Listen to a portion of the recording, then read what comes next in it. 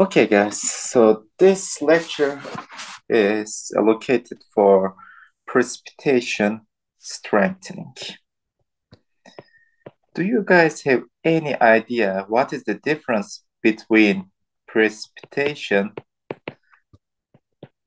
strengthening or hardening with solute solution hardening? Any Like idea? other than Resul? the methods hocam. Uh, right. Like what are the differences? So like in solid solution, we have alloying of two elements, and in precipitation hardening, for example, we heat up the aluminum and quench it. At the first, it doesn't like increase the hardness, but all like over time, it increases hardness with precipitates. That's the difference, I guess. You're recommending like we have temperature versus time. We increase the specimen's temperature, annihilate, decrease the temperature, we temperate, and decrease the temperature again. And during these stages, we create precipitations, right? Is that your answer, Isra? Like I don't know the exact process, but like I know it happens after quenching and over Mm-hmm. time, I guess. Good. So this is very good answer, and actually it's correct answer. With alloying, we create different particles. So let's divide particles into two. One is soft particles. For soft particles, they are coherent.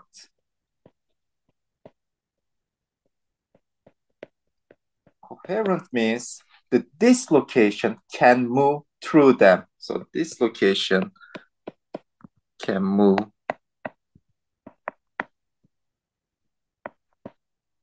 through them. Of course, soft particles are shearable particles, and they are weak particles.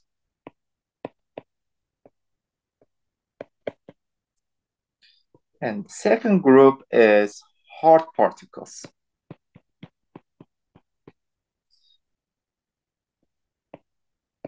They are not coherent, they are incoherent.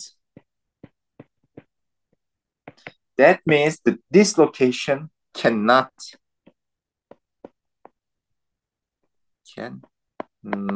move through them, and they are not shearable,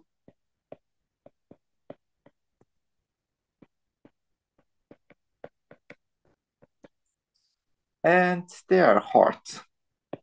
They are not weak, they are hard particles. So from solute solution strengthening to precipitation strengthening, actually we are changing the type of particle from soft to hard. We are changing particle or the strengthening methodology from coherent to incoherent.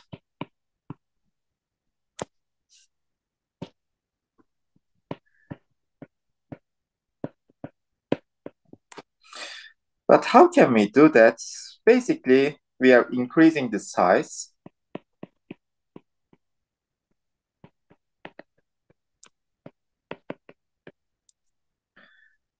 or we just increase the aging time as the result suggested. Aging time. So during heat treatment, if we maximize this process, this aging time, so this is the aging time.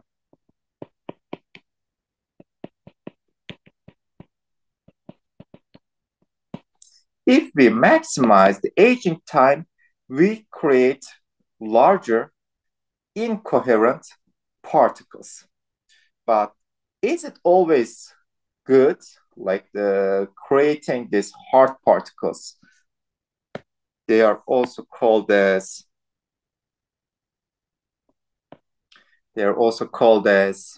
second phase or inclusions, right? Let me also write second phase or inclusions. So inclusion, they strengthen the metal at high temperature.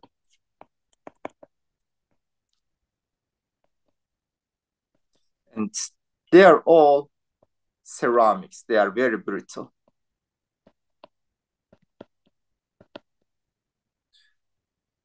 All right. So the question is, how can dispersed particles influence the strength? What is the methodology? Actually, it's always same. Anything that blocks the movement of dislocation is a hardening mechanism. And the dispersed particle can increase the strength of a solid by impeding the dislocation motion, right? So the key thing is we have dislocation. If we impede the movement of dislocation, we have hardening. And the particles can be precipitates, and the precipitates are natural. Let me also write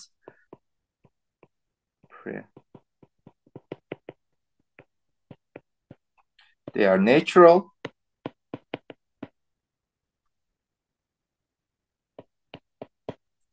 Or the particles, they can be also things like dispersed oxide or carbide particles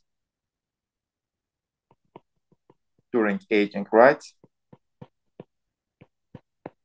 Dispersed oxide or carbide.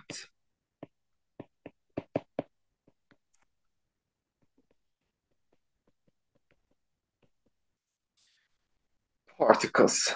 And these are not natural, not necessarily natural. These can be natural, but let me write not necessarily natural. Do you guys remember the phase diagram of iron carbon?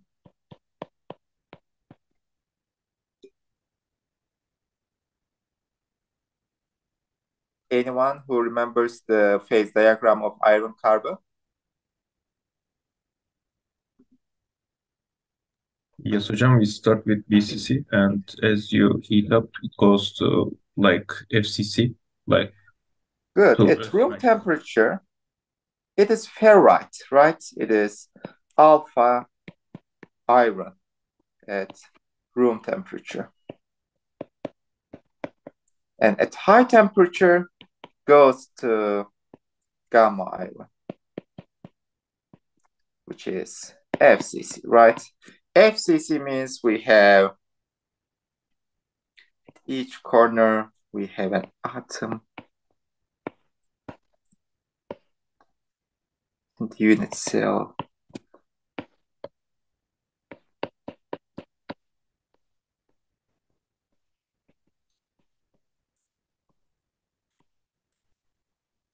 In each phase, we have half an atom.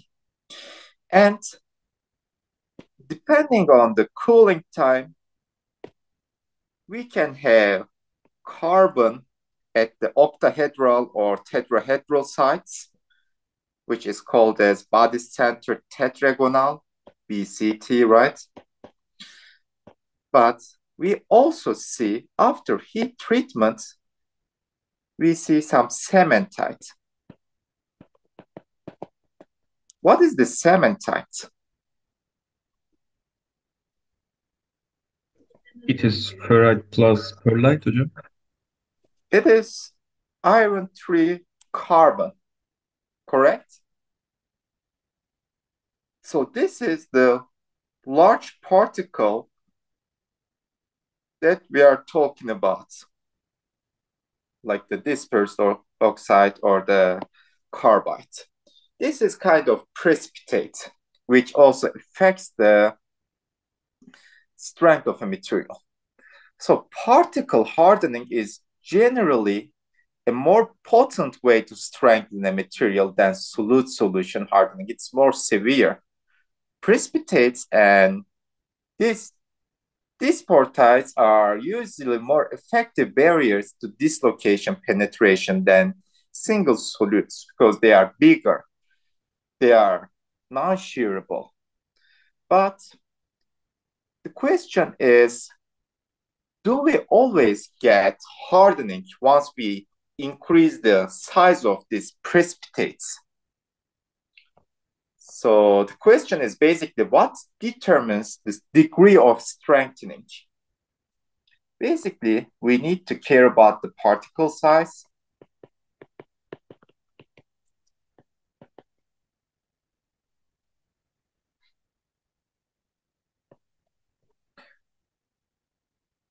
any idea what else determines the degree of strengthening?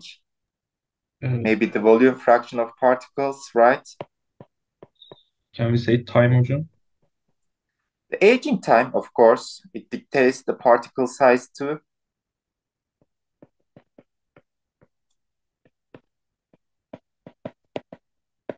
Also the shape, right? Particle shape.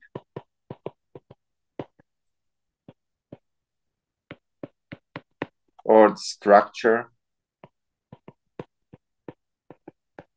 of particle.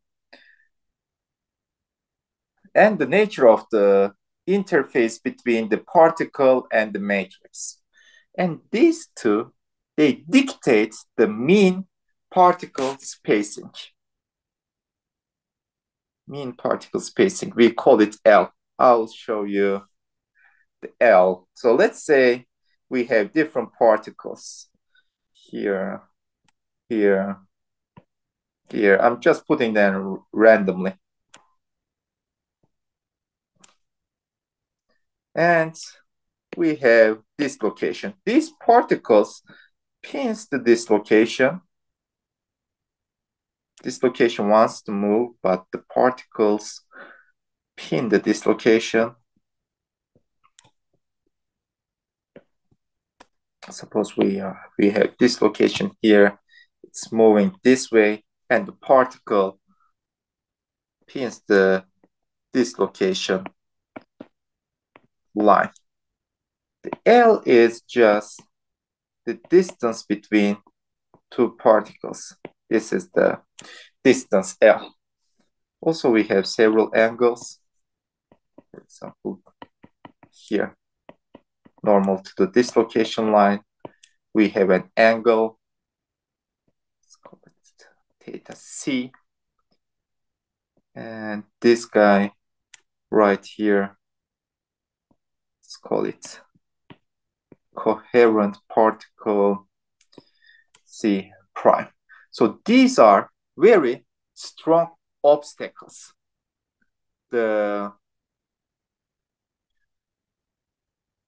They pin the dislocation and they create additional strengthening.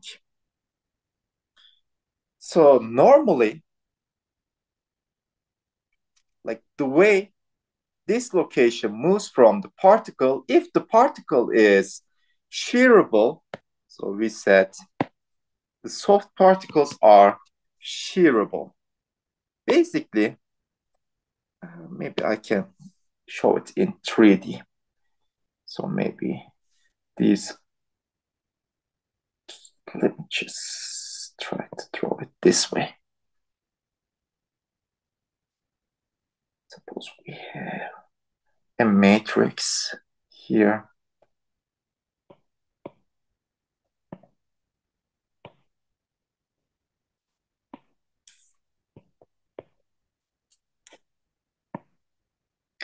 And the dislocation is moving through them. So let's say the dislocation moves like this. Once the dislocation moves from this particle, it can shear the particle. That means from the top, shear the particle like this, then it cuts the upper part of the particle, then the remaining part is here. This is shearable particle, and this location can shear the particle. But for precipitates, they cannot cut the particle into two, and they are just pins at the particles. These are the two pinpoints. And they create, they extrude between particles, which is called as Orowan looping or bowing. And this location need to bypass them. Maybe they might have some loops. So again, if we go to this representation, if we have particles here, let me call, if these are non-shearable particles, precipitate particles, the dislocation will behave like this.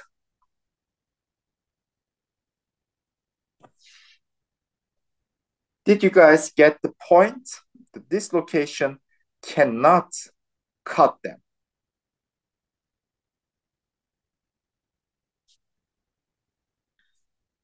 All right, so if that is the case, so here we have some force.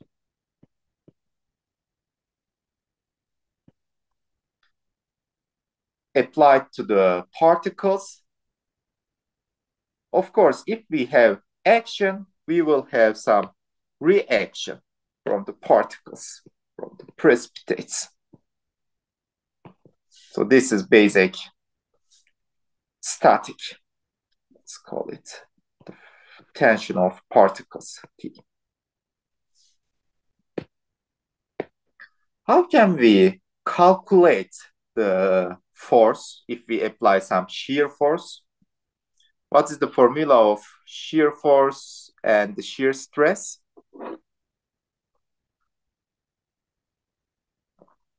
Resul, what's the formula between shear force and shear stress? Like in general, stress is force divided by area, but good. So here, the length is L. This length is L. And we have just Burger's vector. So the area is B times L. So the force is B times L times the shear stress. Shear stress, B times L. And we have two reaction force here. That means two reaction force is equal to tau, let's say tau 0 times B times L. Then if we get tau precipitate, that is the stress on precipitate that is derived from line tension. Tau precipitate is equal to 2 times this reaction force times B times L, which is more or less equal to some constant G, B, L. So this is the formula that gives the stress on precipitates.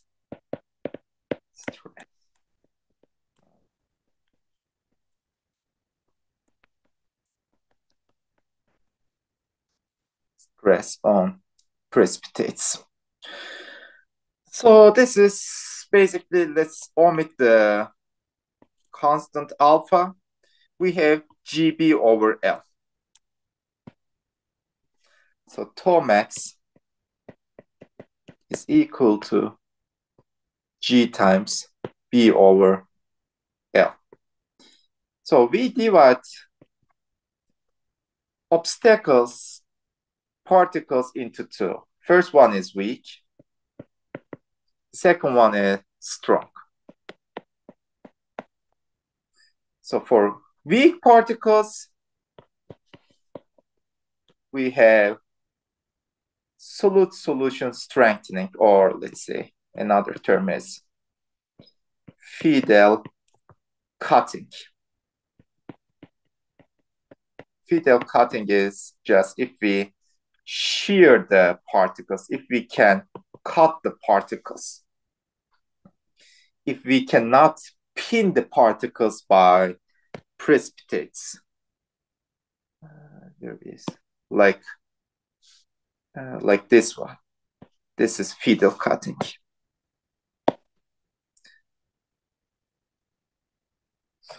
But the strong particles, we have Oro-1 looping.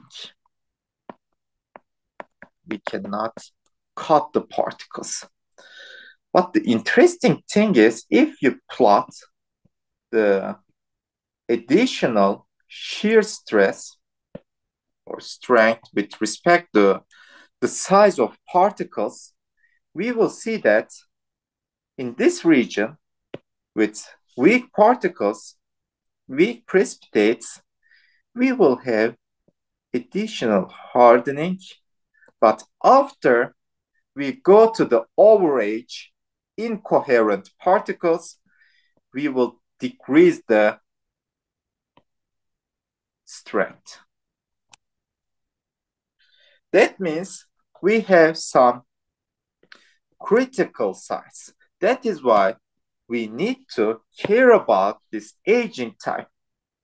We don't want to go to Oro-1 looping. We don't want to go to overage particles. We don't want to go to incoherent particles. We want to stay in the Friedel cutting region, coherent particles, and we want to minimize the negative effect of this precipitation hardening. That is why this is your role to decide the aging time, and you want to stay on the left-hand side of this region. So if you wait too long, you will lose some strength of your material due to precipitation hardening. That means like this aging also affects the particle distribution, the properties of particles, and other like structure, shape, volume, and size. Any questions so far?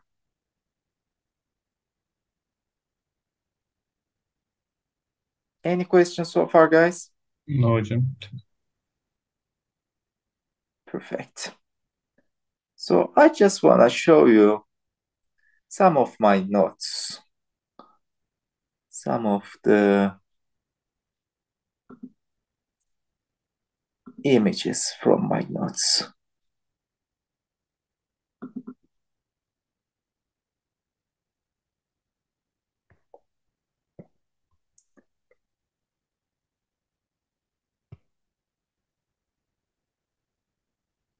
All right. So,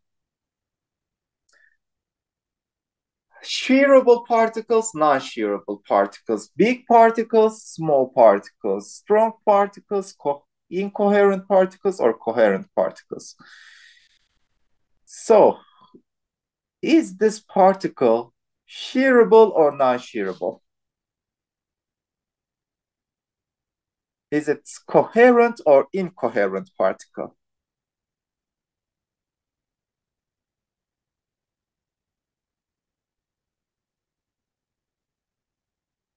Let me show another image. So if the dislocation moves from them, this is shearable particle, okay? If the dislocation can cut the particle, it is shearable particle. If the dislocation are pinned by the particle and cannot shear them, it is non-shearable, incoherent particle. Now we have some SEM images. Resul, do you think it is shearable or not, this particle? Shearable hocam. Ahmet Enes, Ahmet Hakan, what do you guys think? It is shearable Shearable. hocam. Shearable, right? Perfect. So this is real SEM image. And here we have some non-shearable particles. But here, for example, this is shearable and we have some multiple shear bands. This is also shearable. But this particle was not sheared. So these are weak obstacles compared to non-shearable particles. All right, so we had the iron versus carbon phase diagram. Any alloy, we have some amount of alloying elements and some first phases like alpha, which is BCC phase, and second phase like maybe gamma, and also this is liquid phase. In between these two, we have alpha plus liquid or beta plus another phase, whatever this phase it is. And we have alpha plus beta phases. So the room temperature, we have BCC, high temperature phases, basically austenite. And so depending on this phase diagram, if you increase the concentration of the solvent, maybe you can create additional phase, which might cause precipitation hardening because the precipitation will dissolve in the host matrix. But if you have only one phase, you only have solute solution strengthening. If you want to create some precipitates, you can either do heat treatment or change the composition of solvent. This is another very good representation of coherent and incoherent particles. So coherent particle, the dislocation can cut through them. So here, the dislocation comes here, and the dislocation can move through them. The dislocation can move through the particle. But if we have some incoherent particles, we have different crystal structure.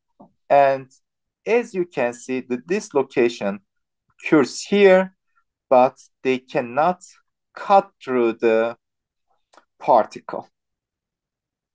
The dislocation cannot cut through the paper particle, and they have different crystal orientation. Here, the crystal planes are all lined up. We have only one direction. Look at the bonding. I'm going from here all the way to the down till here.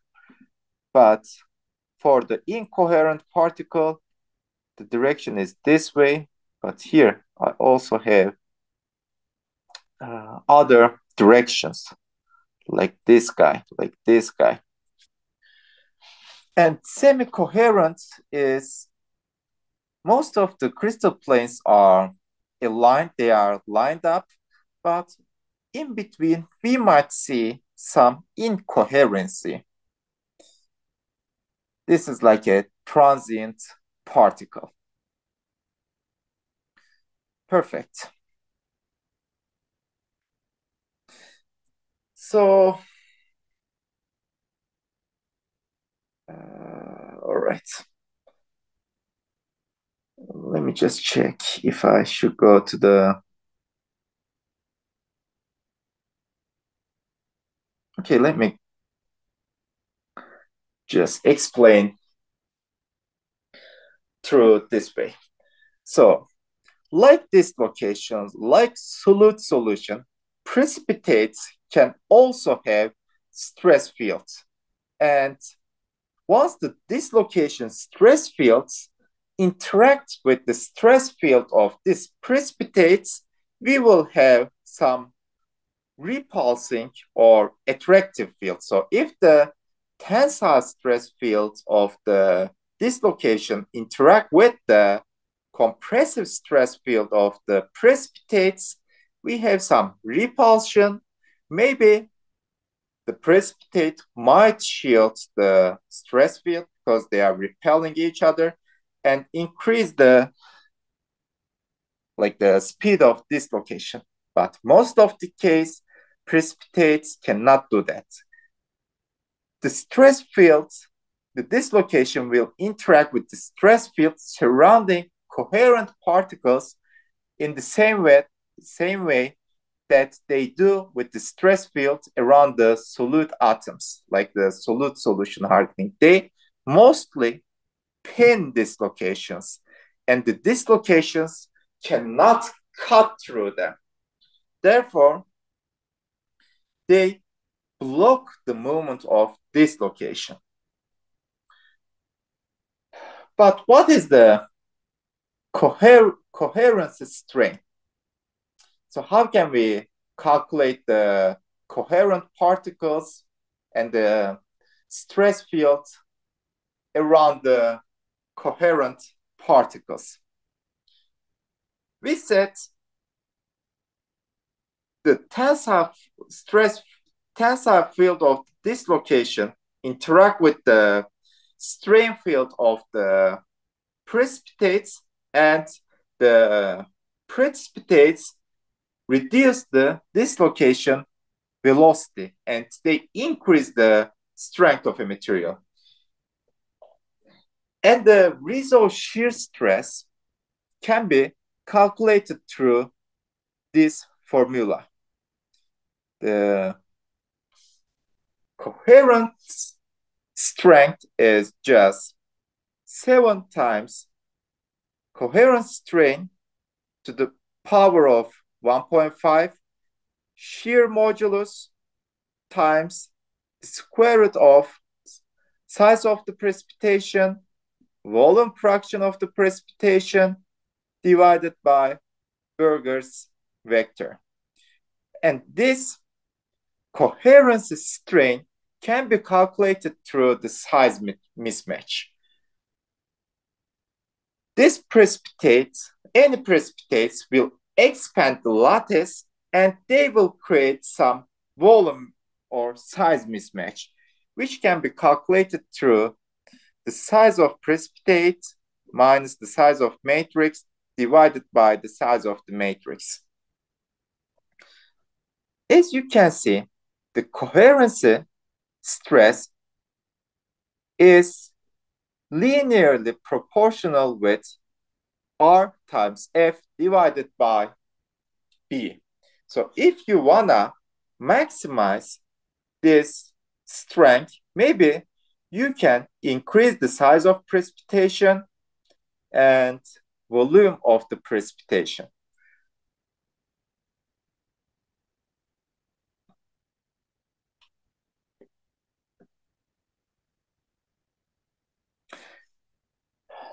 So the mismatch I'm talking about is this. If the size of the beta phase is less than the size of the alpha phase, we will see that it will not shrink the lattice, but instead it will try to expand the lattice. If it's vice versa, it will try to shrink the lattice. And if you want to calculate the coherence strain, you just need to subtract the size of precipitate from matrix, and you need to normalize this term with the size of matrix. Then after you calculate the coherence strain, you just need to put this coherence strain into this equation. Any questions so far?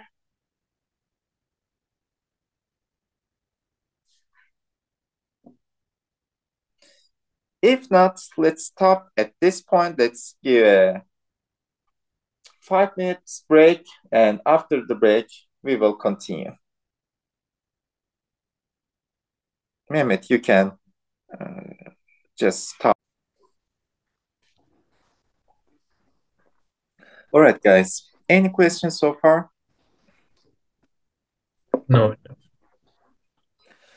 So we've seen that the coherence strain is linearly proportional with the size of precipitation, volume fraction of the precipitates, but it is inversely proportional with the Burgers vector. Of course, this is for coherent particles. We are firstly talking about the fiddle cutting, not Oravan looping. This is for coherent particles, and we've seen how to calculate the mismatch between the particles and the lattice itself. So if you remember the solute solution strengthening, we have different mismatch, for example, size mismatch. Another mismatch was the modulus mismatch, right? We have some short order interactions and long range interactions, depending on how sensitive they are with the temperature. And another mismatch between precipitation and the host is modulus. So when a precipitate has a shear modulus, which is different than the matrix modulus, we will have some mismatch, and the line tension is affected by this modulus mismatch. It is basically the same methodology, same idea that we discussed in solute solution hardening. And the modulus change, it promotes some local change in the elastic strain energy.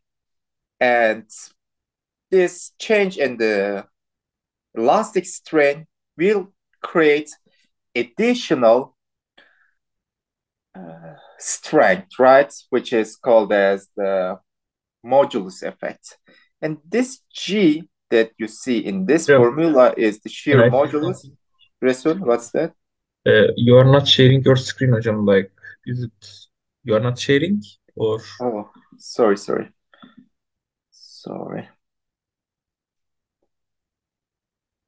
All right.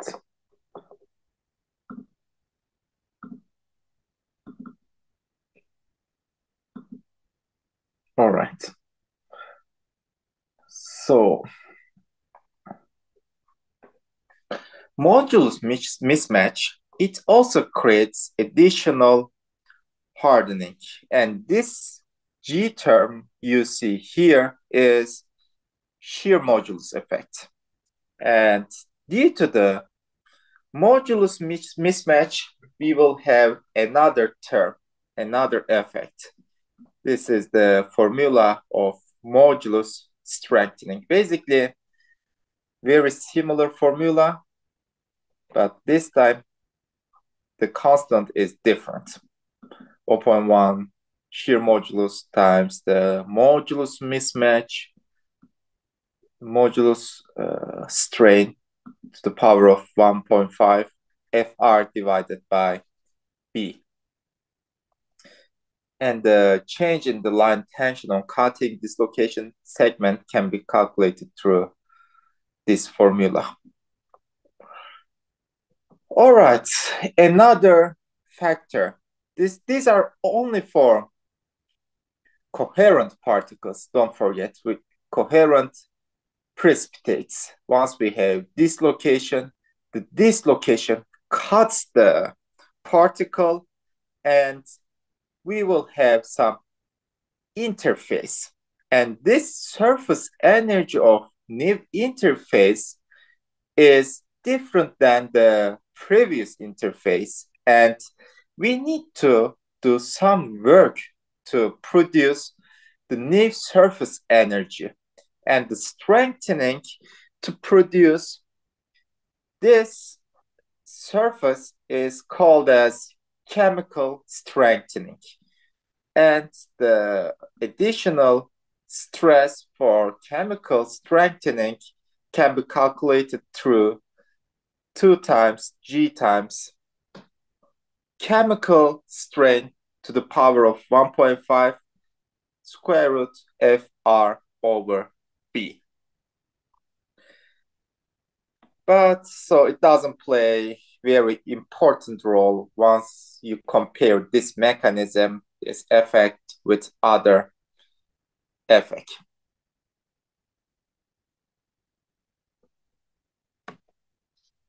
Second force strengthening.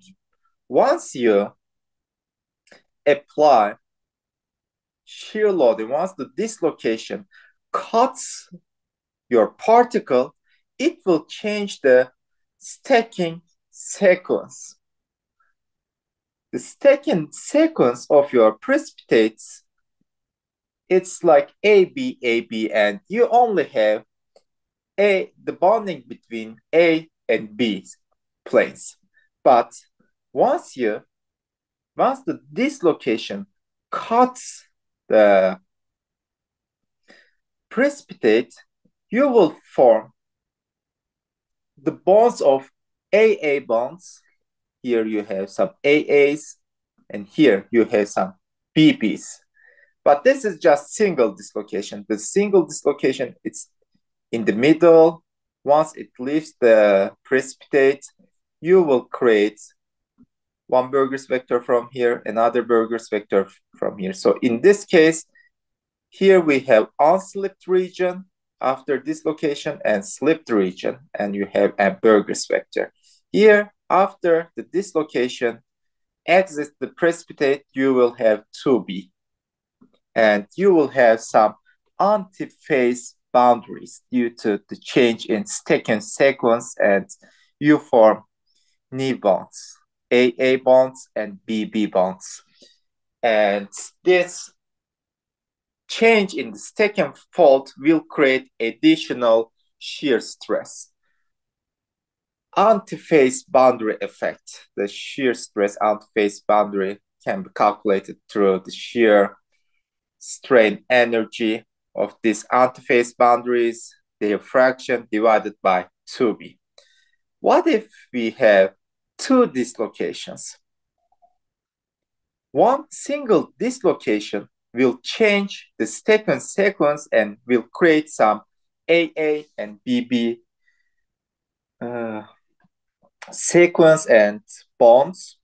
Once the second dislocation comes into the lattice, actually, the second dislocation returns the lattice to its original stacking sequence. Once the dislocation, for example, the first dislocation passes, this is the second dislocation. Here, you will see only BA, AB, BA, and all. There is no BB or AA bonds. But in between these two, we will have, again, antiphase boundaries.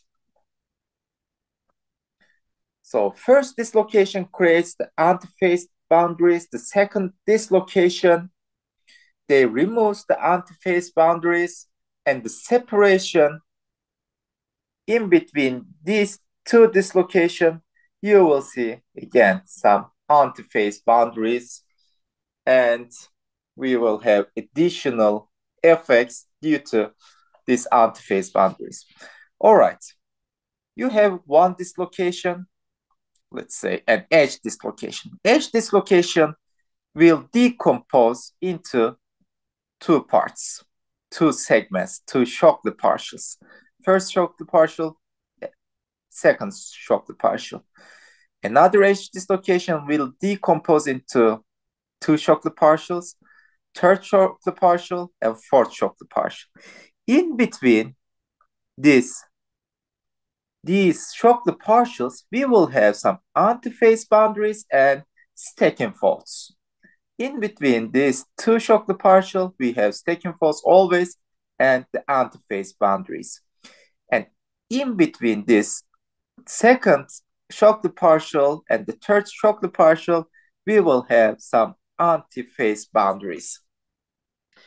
Maybe once they meet each other, they can create super dislocation. Super dislocation means like the edge dislocation is 1/2, 1, 1, 1.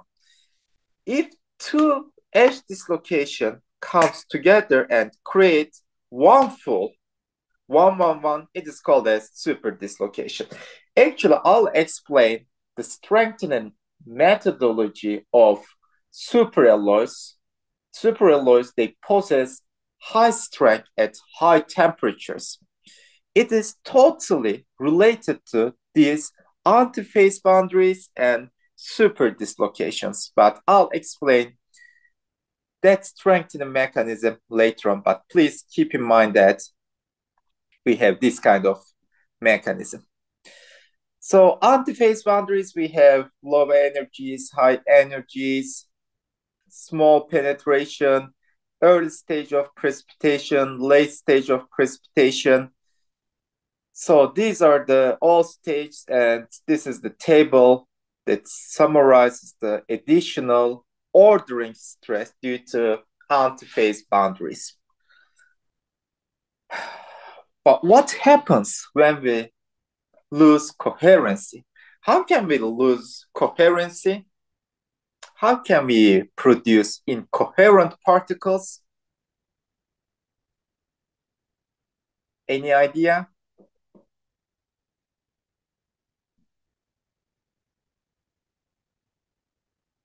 Actually, Like we talked increasing the before. particle size. Say it again. Increasing the particle size, maybe. But how can we increase the size of particle? Think about the first class. We discussed it before.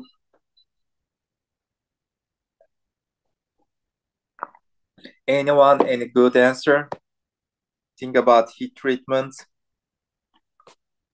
Hocam, is it related to aging time? Good. Maybe if you overage your specimen, you can lose coherency. You will increase the size of particle and you will lose your coherency strain. Then we cannot talk about this coherency strain. Then we cannot talk about any type of coherency strain. If we lose coherency, we will form some Orowan looping, like this. Here, this is just an SEM.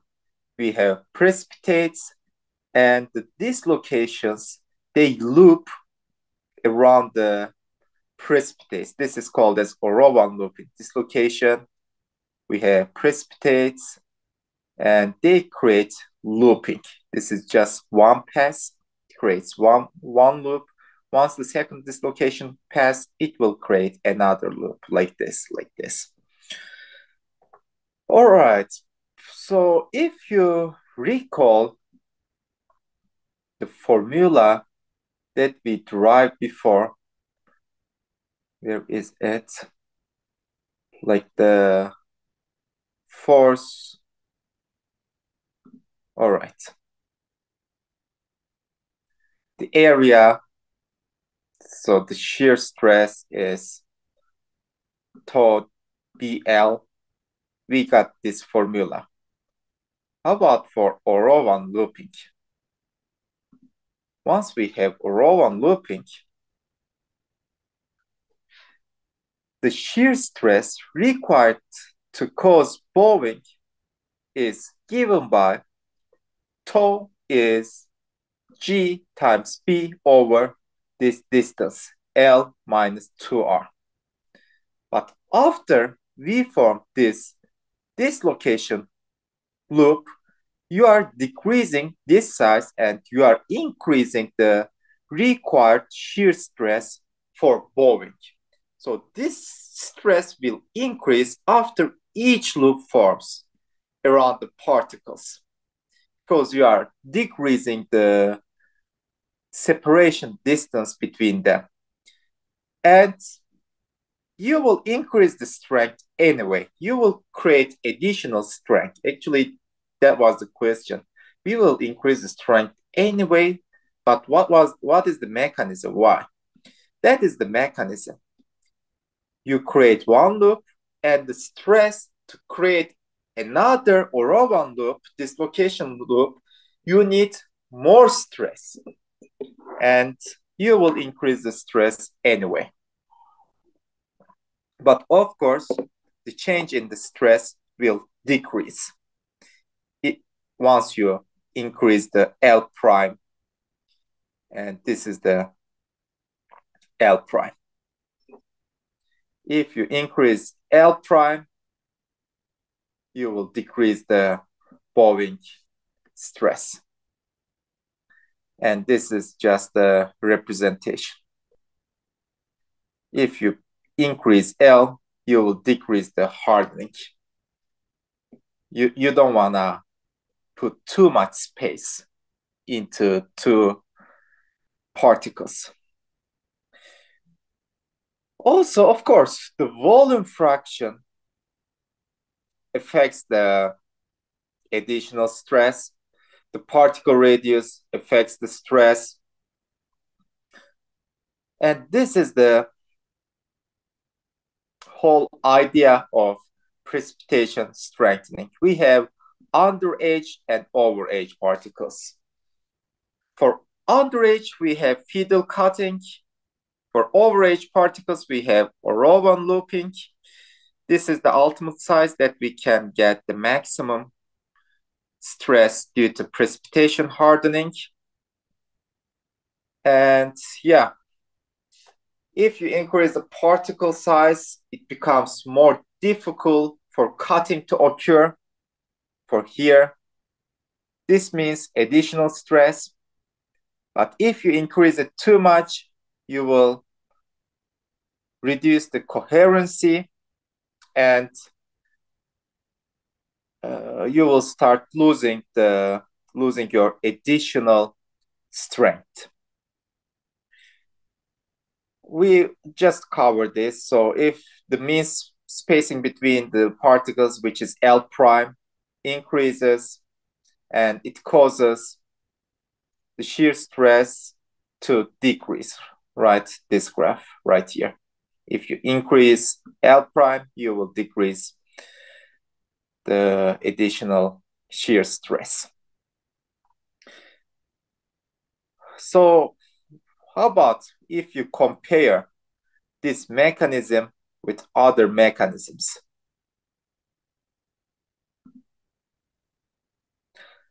So these are the hardening mechanisms. We covered the solute solution, and we've seen that the solute solution is linearly proportional with the square root of C. Think about aluminum with tin. They are linearly proportional with the square root of C, don't forget. But for precipitates, we have weak precipitates, coherent particles. It is more or less same with solute solution. So their effect is weak. It's more or less similar to, maybe exactly similar to the mechanism as solute solution. But once we have large incoherent particles, the effect is very strong. The additional stress can be calculated through Orowan looping. And if you increase the spacing between them, you will lose some strength. And once you create looping, the dislocation loops, you will decrease the L prime. Once you decrease this distance, you will get additional hardening. So this is all about precipitation hardening. Any question, guys? Any questions so far? Maybe we can discuss. No question hocam. Ahmet Enes, Ahmet Hakan, Ramazan Ünal. Any question? No hocam. If not, we can call it a day and I'll see you guys next week. See you hocam. Thank you. Thank you.